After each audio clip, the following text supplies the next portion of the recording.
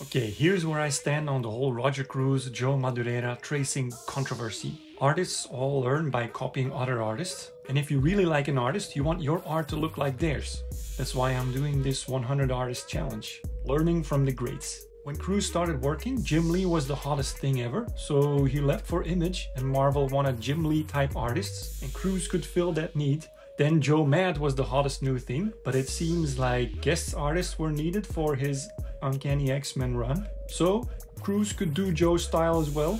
Spot on. A bit too spot on according to this Joe Mad Easter egg.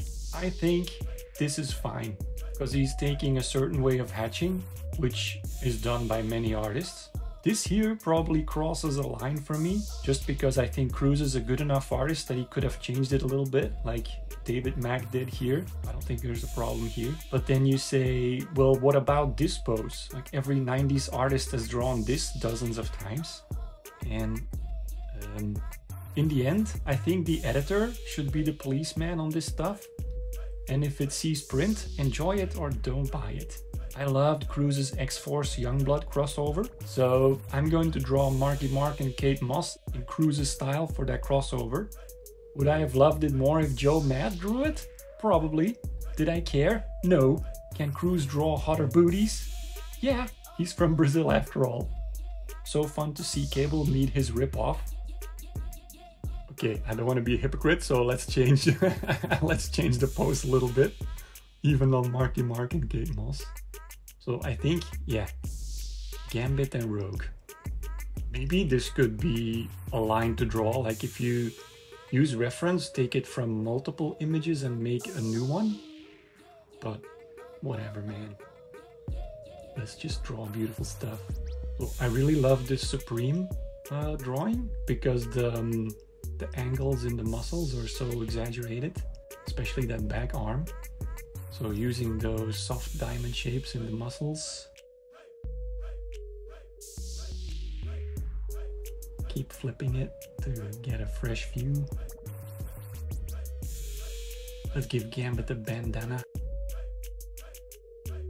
And pouches, why not? It is the 90s. Sharp hair.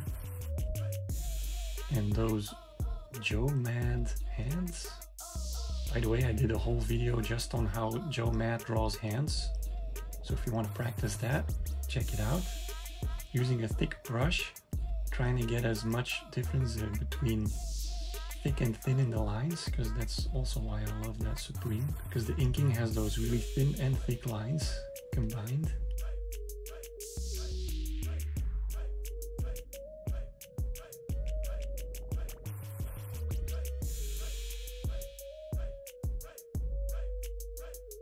Okay, and the color. It was the 90s, but they were already doing that sharp three-tone coloring. I'm really curious to know where you guys stand on the whole inspiration versus imitation issue. So let me know in the comments. Okay, little backdrop, and it is done. Cool. If I look at this tomorrow, I'll find a lot of stuff wrong with it, but for today, I'm happy. Drop a like if you think I succeeded in this style, and catch you in the next one.